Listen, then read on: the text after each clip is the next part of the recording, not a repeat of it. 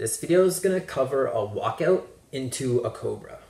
So we're taking a pretty decent full body core dominant exercise and combining it with a nice stretch for a little bit of flair. Let's get started. Alright, so we're going to start off with just the walkout first. What you want to do is stand up super tall, and ideally you want your arms locked out the whole time to make it the most challenging.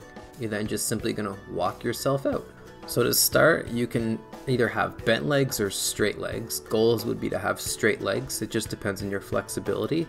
You'll place your palms on the ground, every finger as well, and then you're going to walk yourself out to, like I said, that push-up position.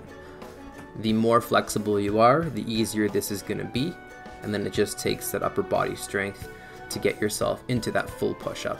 And then you can push your hands into the ground to project your body backwards.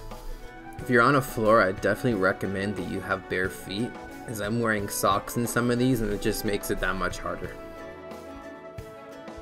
Cool, so now that we've learned how to do the walkout, let's just add the Cobra. And if you want to see the Cobra exercise, you can check out the mobility video where I do that. So our abs contract when our torso goes forward or our spine bends forward, or you can think of bringing your chest towards your knees or your pelvis, and they stretch when we're in the opposite motion, just like I'm doing here, when our back is arched and our belly's pushed towards the ground. The hardest part of this exercise is probably making it look super graceful and the flipping of the toes that happens. So when you're at the bottom of the exercise in the Cobra, you can either balance on your toes or your knees, but do make sure that your glutes are clenched. That's just going to keep our lower back safe.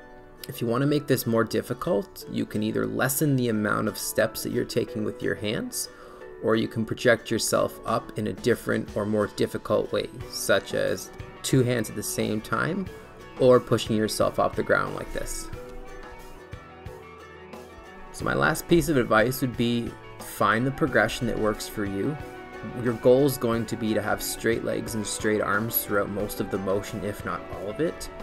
If your flexibility isn't there, I would suggest working on your flexibility as well so that you can progress to make this more difficult for yourself. We can add push-ups into this, which I'll go through some programming later on, but give it a shot and have fun. Thank you guys for watching this video till the end. If you found this helpful for either yourself or someone that you know, please leave a like or a comment. And if you want to be notified when I post new videos, definitely consider subscribing. Remember that practice makes progress.